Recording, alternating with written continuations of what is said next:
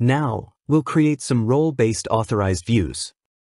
So, open Home folder and create an empty Razor view named Admin. Inside it, create code block and set page title. Then create div tag. Inside it, create heading tag for admin. Now, create another empty Razor view named User. Copy the code from admin page and paste in user page. Change the page title and heading to User. Now, open Home controller. On top of privacy action, add authorized annotation to restrict its access to logged-in persons only. Then create a new action named admin. Inside it, return view. At top of it, add authorized annotation and use roles property and pass admin role in string format. Now this action is only accessible to admin role.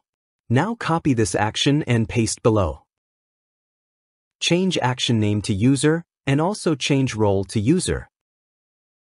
Now open layout page. In navigation, add if statement to check user role by using user.isInRole method and pass admin role to it. Inside it, add list item and anchor tag to redirect to admin page. This list item will only be shown people with admin role. Then add another if statement to check the user role. Inside it, add anchor tag to redirect to user page. Now run the app. Try to open privacy page. We are redirected to login page because privacy page is an authorized view. Now log in as user. Open the privacy page again. Now we are able to access it. As we logged in as user, we are able to see the user page but not admin page. Open this page. There's an error. Open the layout page. We have misspelled the user action. Hot reload the app. Change URL to user page. Now we are able to see the user's page. Now log out and try to sign in as admin. Copy the admin's password from the seed service class.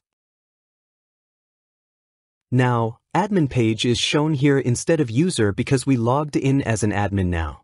Open privacy page. We can see this page. Open admin page.